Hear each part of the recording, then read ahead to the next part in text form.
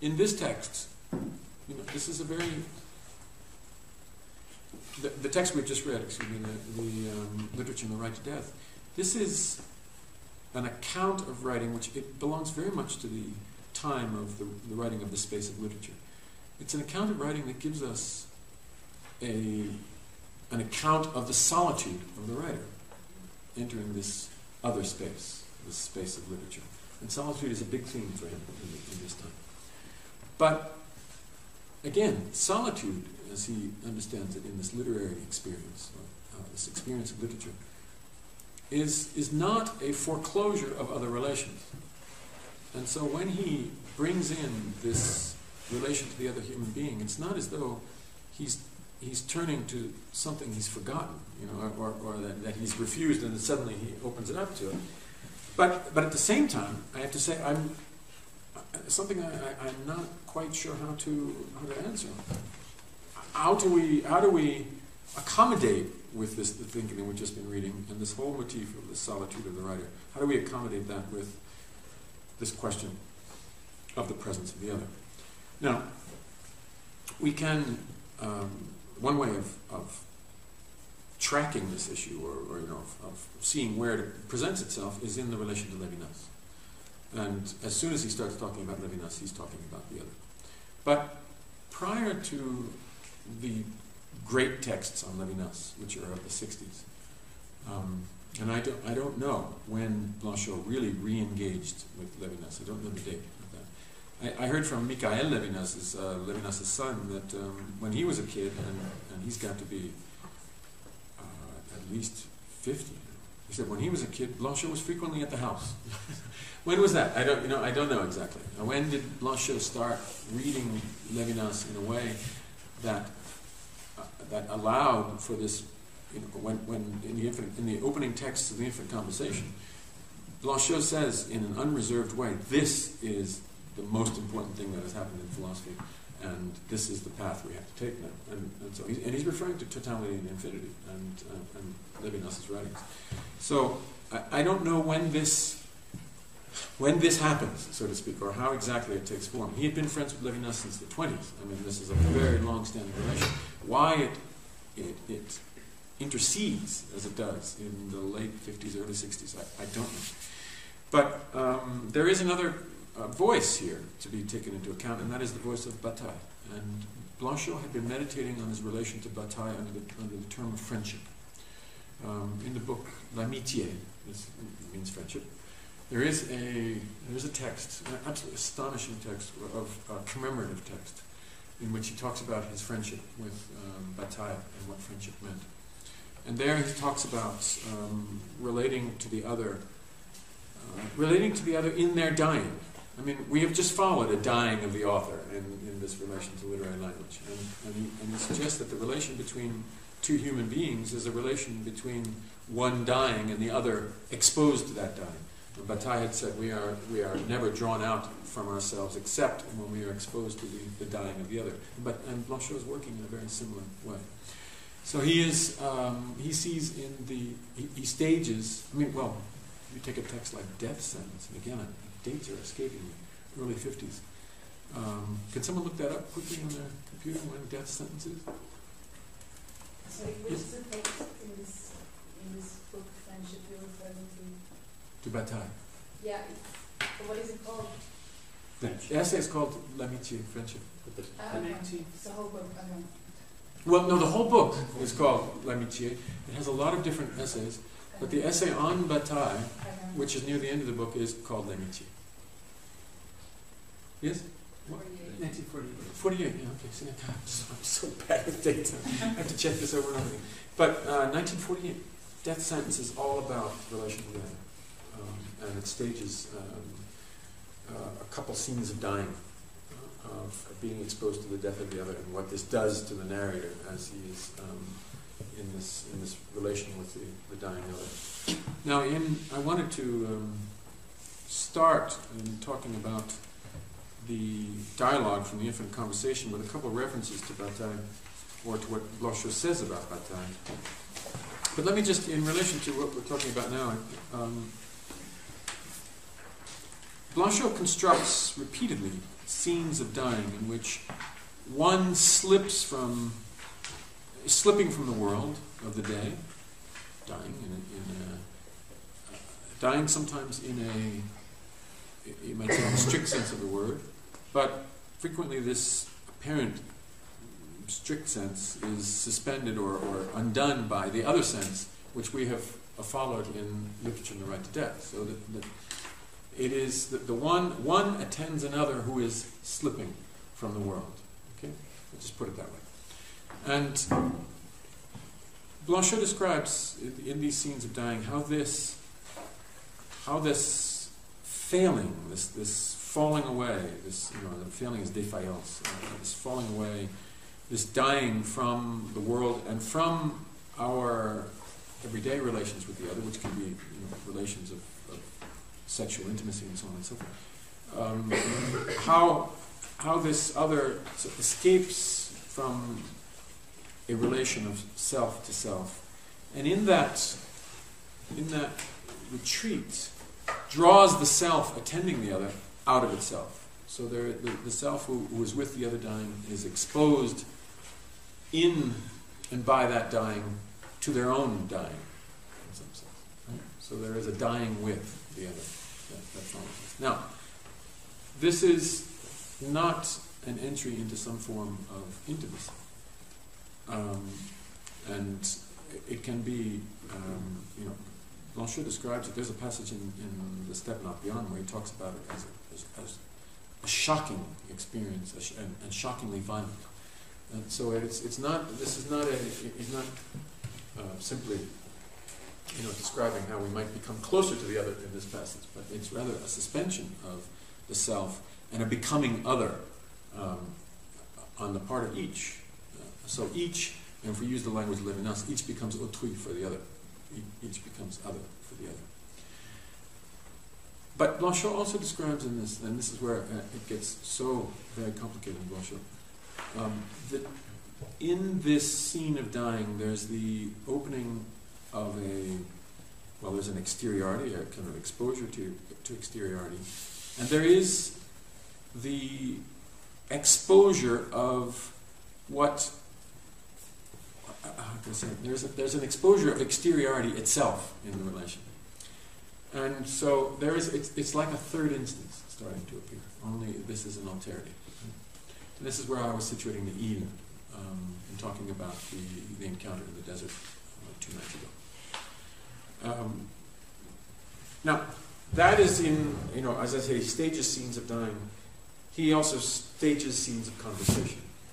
And in that conversation, which is, conversation that we'll see, and which is in part based on these conversations with Bataille, he talks about a way in which, again, a self is slipping from the world, in some sense.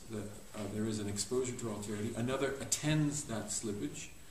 And in that common experience of an alterity, something else begins to manifest itself. Bataille calls this a thought, and Blanchot takes over that notion. A thought starts to occur. There is in the intimacy of this exteriority, as he puts it, another presence, or he calls it a presence of a thought. And so, in a conversation, we'll see this happen in the conversation that I want to read with you. The relation between two becomes a relation to a third, more than a third. Finally, there's a kind of multiplication of voices that occurs. But initially, the conversation becomes another conversation, and that another is involved. And that is in Death Sentence. You'll see this appear when he talks about his relationship with a woman. He starts conflating that woman with something he calls a thought. And at the end of the text, he's affirming his relation with a thought, which is obscurely in relation with a woman. It's an extremely complicated structure whereby passage beyond the hold of the self with another, in what I'm calling this dying with, is also to some extent the birth of a thought. And he is trying to think. He's trying to think that thought. He's He's trying to engage that thought in his writing. And it's in that movement that we have this other affirmation that I've been talking about, that other term. Blanchot, this is from a text in the Infinite Conversation where Blanchot is trying to talk about what it was like to have these conversations with Bataille. And he says that Bataille's language led him to the following description of what was occurring in Bataille's speech and in Bataille's work in general. He writes the following, it's about language. He says, speech entertains what no existent being in the primacy of their own name can attain. So, when we are involved with language, so to speak, we are involved with something beyond ourselves. And this, again, relates to this movement beyond the hold of the self.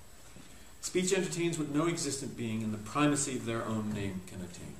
When we are really speaking in this strong sense, we are beyond ourselves and our name. What existence itself and the seduction of its fortuitous particularity and the play of its slipping universality could never hold within itself.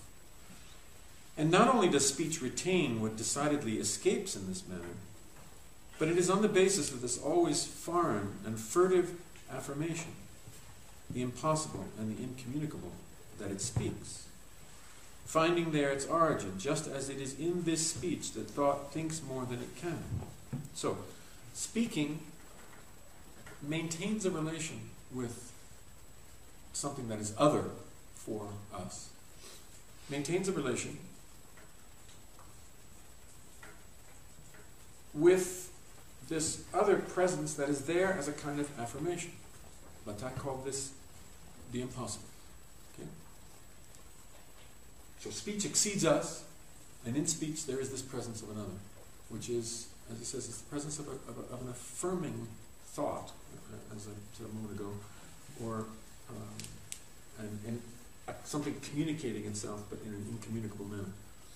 So, let me read that sentence again. And not only does speech retain what decidedly escapes in this manner, but it is on the basis of this always foreign and always furtive affirmation. So, this otherness is affirming itself in the retention, that it speaks, finding there its origin. Speech finds its origin in this relation to alterity, just as it is in this speech that thought thinks more than it can. And no doubt this is not just any speech. It does not contribute to discourse. It does not add anything to what has already been formulated. It would wish only to lead to what outside all community would come to communicate itself if, finally, when everything was consummated, there was nothing more to say, saying then the ultimate exigency. So there's constantly in the infinite conversation this effort to think in the presence of speech, this affirmation of an alterity, or the presence of an alterity, which he sometimes thinks is a thought, sometimes he thinks as a communication of the incommunicable or the impossible. These pages on Bataille are really quite beautiful, but let me read in a couple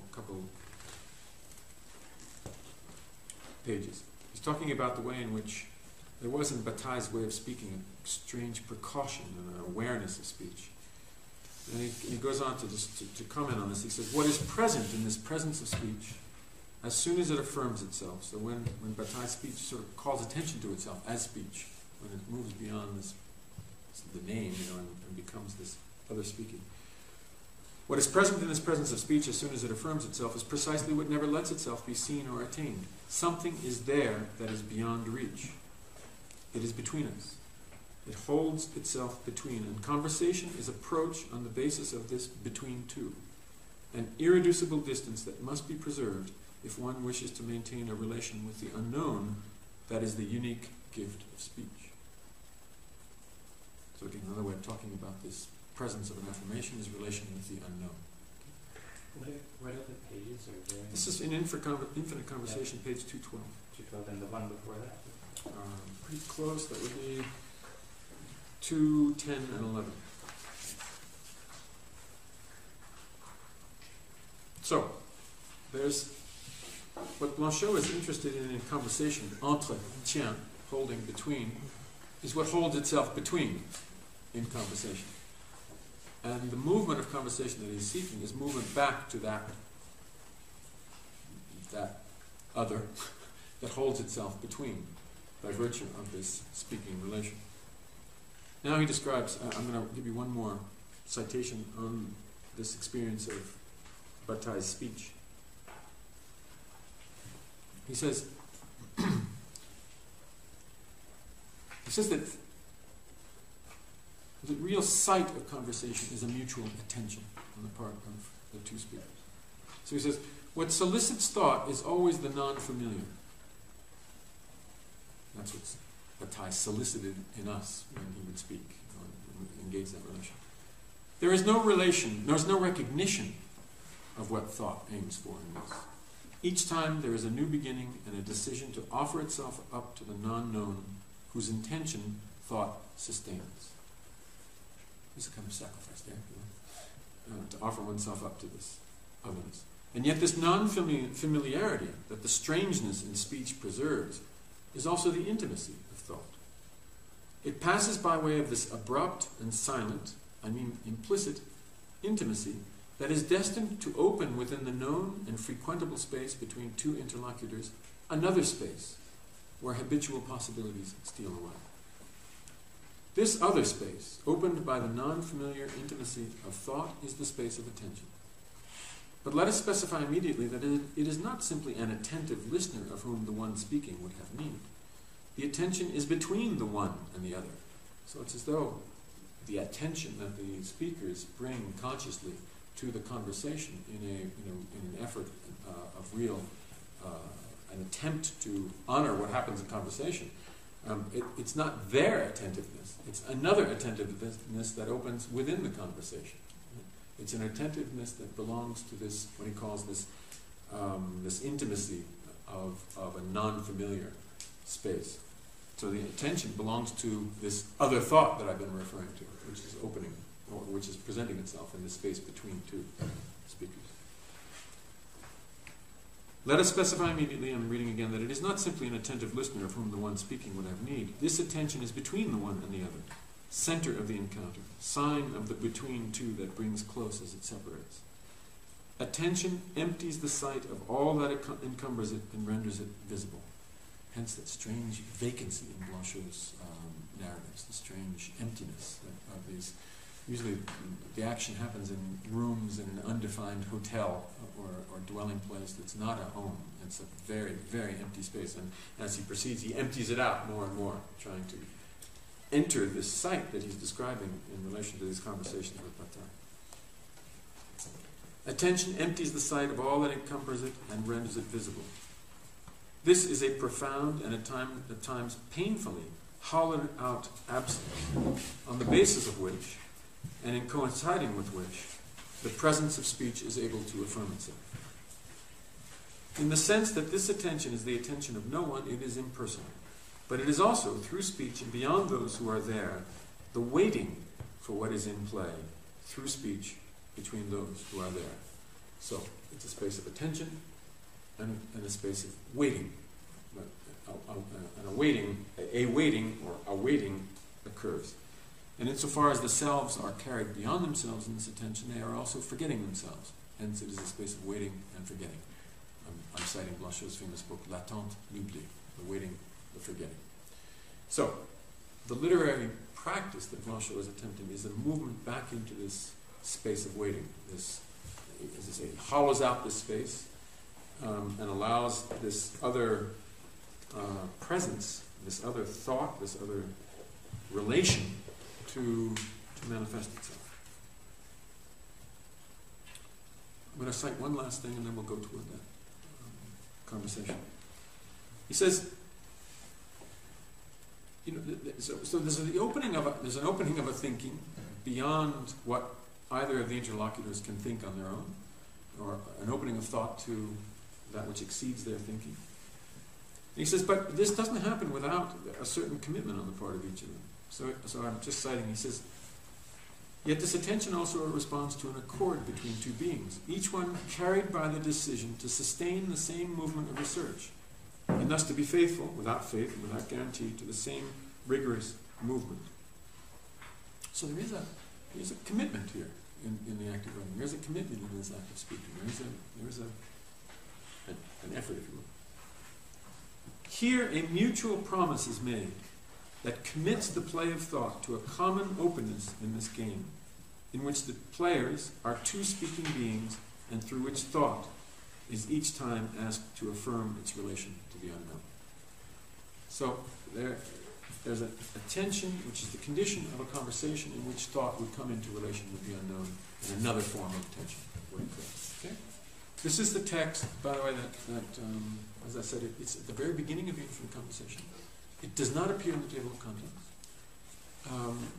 And then the text, throughout its movement, appears almost to be reflecting on this text. It appears almost as though a lot of the infinite conversation is a commentary on this text. Or perhaps it's the other way. Perhaps this text writes what has happened in the thinking in the infinite conversation. So it's an extremely complex relation between a reflective, meditative, theoretical writing and a literary writing.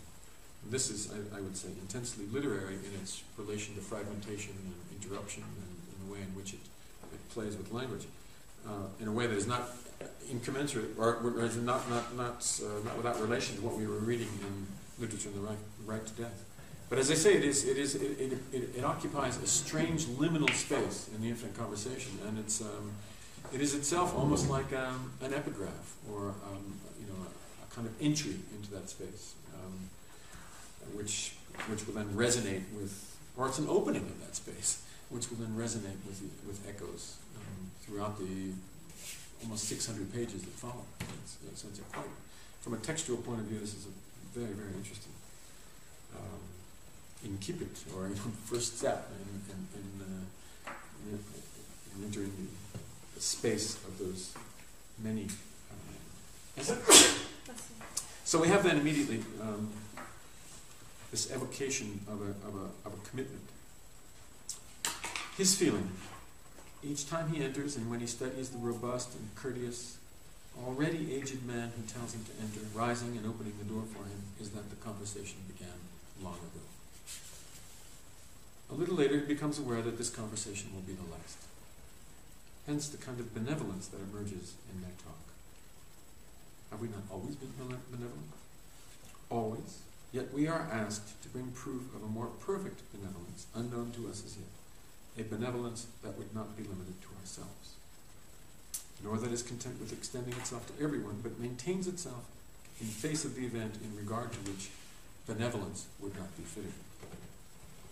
The event that we promise to evoke today. As always, one of the two awaits from the other a confirmation that, in truth, does not come, not because accord would be lacking, but because it was given in advance. This is the condition of their conversation. So I think this evokes the commitment that I just read in Blanchot's description of the relation to Bataille, and the project. And this is why, because of this commitment, he can talk about research. He can talk about a long path. He says this at the beginning of the Step Not Beyond, that when writing presents itself as an exigency to him, he sets out on a path, a kind of task. An exigency opens, and he will answer that exigency for the rest of his life. A constant effort to go farther, to open more to this relation that he's trying to think.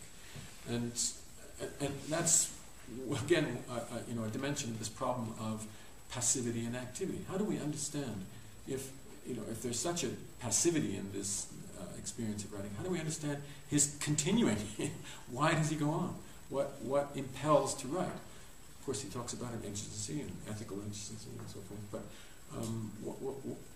how do we describe the writer's own relation to this event? And clearly, he understands that there's some kind of commitment that is called for, and is also, to some extent, the condition of this practice.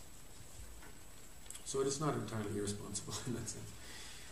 I love the way in which the understanding here, which accord is it names it, entente is the word, which is also a hearing. As always, one of the two awaits from the other a confirmation that in truth does not come, not because accord would be lacking, but because it was given in advance. So one is left waiting for an accord that the other has already given. They're in a kind of disjunctive relation. But the accord has perhaps already been given to the conversation itself, as opposed to the other individual. So they're in slightly different spaces. It's a slightly heterogeneous relation. And of course, you recognize that we're in a structure of repetition. This conversation is happening again in a space of repetition. Though this one is perhaps the last one, or it's asserted that he becomes aware that this conversation will be the last. And so we're in a position perhaps not unlike the situation of the speaker in the madness of the day. When I die, perhaps I may not die. And going forward with that sense of an imminent end, or an imminent passing.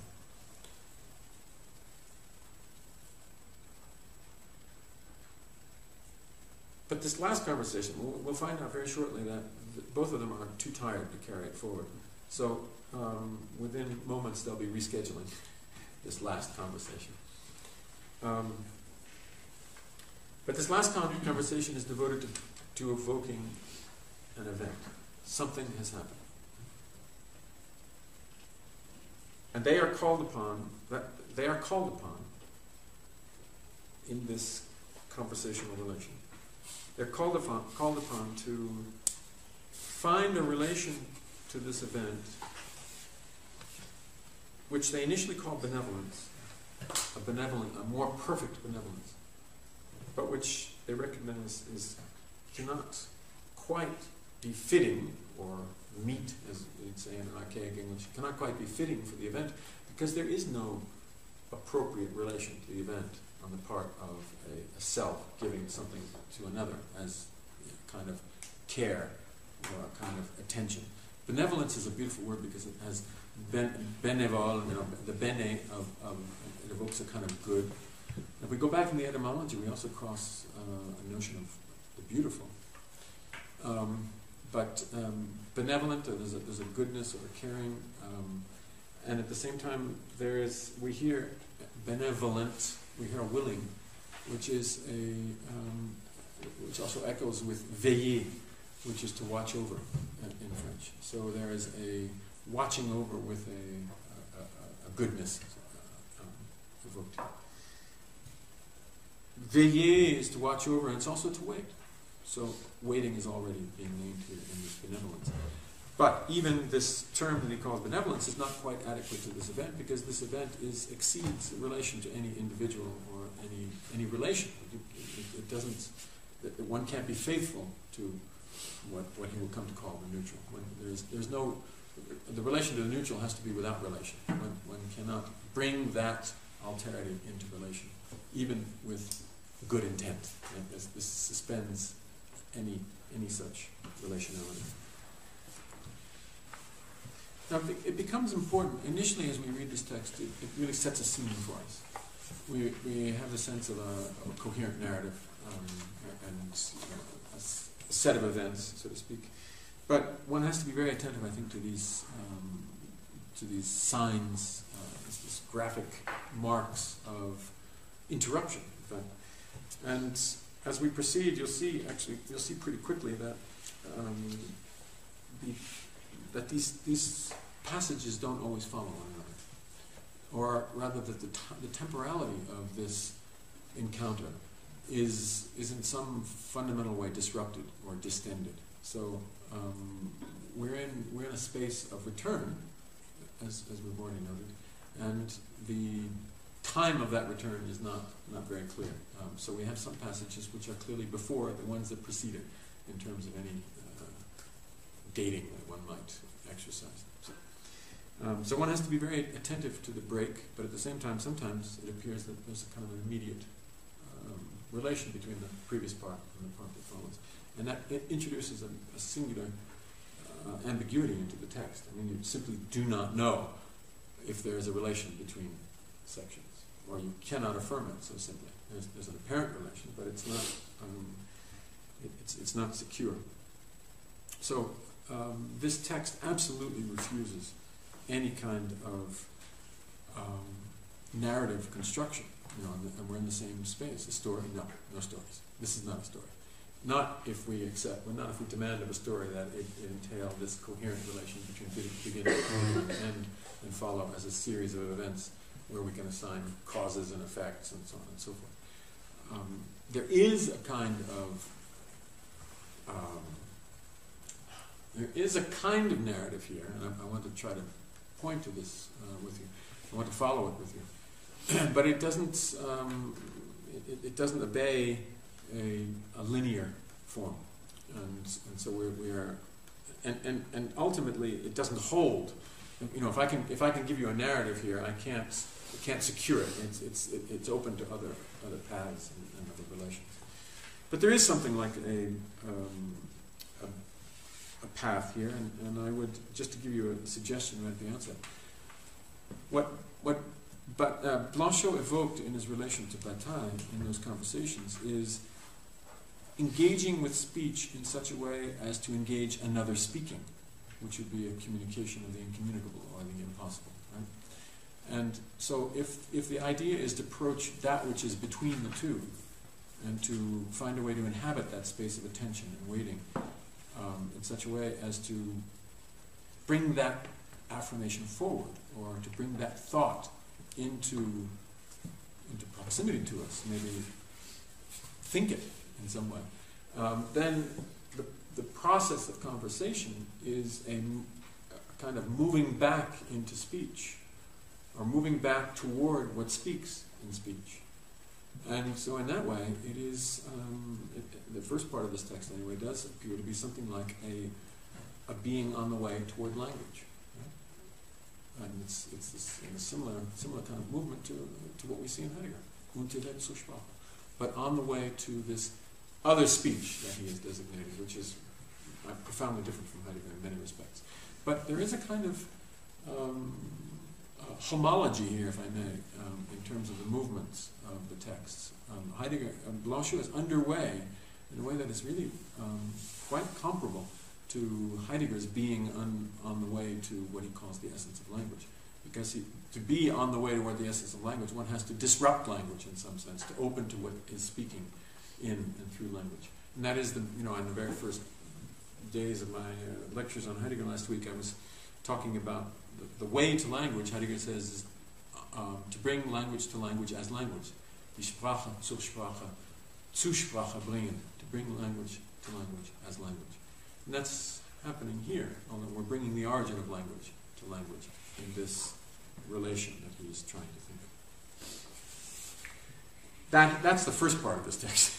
Then it breaks apart in a very interesting way. But there is a kind of passage that is being traced, but not in a linear narrative form. And one has to be extremely attentive to these breaks because, again, it engages a temporality which is more the temporality of return than the temporality of a linear movement. So he tells him to enter. He stays near the door. He is weary, and it is also a weary man who greets him. The weariness, common to both of them, does not bring them together. As if weariness were to hold up to us the preeminent form of truth, the one we have pursued without pause all our lives, but that we necessarily miss on the day it offers itself precisely because we are too weary. Almost a Beckettian sort of dilemma, but this is the dilemma whence this entire text will move. And as we learn, what has to be brought to speech is weariness itself in some way. We also glimpse here when they identify themselves as equally weary, and as we proceed, it becomes difficult not to ask who is occupying what position at each moment. At least there's a suggestion that these two figures are substitutable. They're both weary. They're both in the same undertaking. And at least at the outset, we have a kind of scene set where one is in advance of the other in this process of, let's just call it dying, or in this fatigue. One is more fatigued than the other, it seems. And the other comes, the guest, comes to bring a kind of solicitude, or bring a kind of support to the other. And again, this is a repetition of these scenes of dying. One is in advance in this movement, and and the other extends a hand. And this is occurring here. But as we proceed through this text, it's not clear who is being talked about in the narrative, and it's not clear who's talking. And we have to entertain, I think, the possibility that these are substitutable figures. And as this dialogue plays itself out in this eternal repetition, beyond the infinite conversation, into the step not beyond, for example, where we see what looks like a version of the same dialogue, these positions can be substituted for one another. So these are not identities, right? These are figures in a play which exceeds their initiative. They are like markers in a game, or tokens in a game, and this dialogue is the unfolding of that game.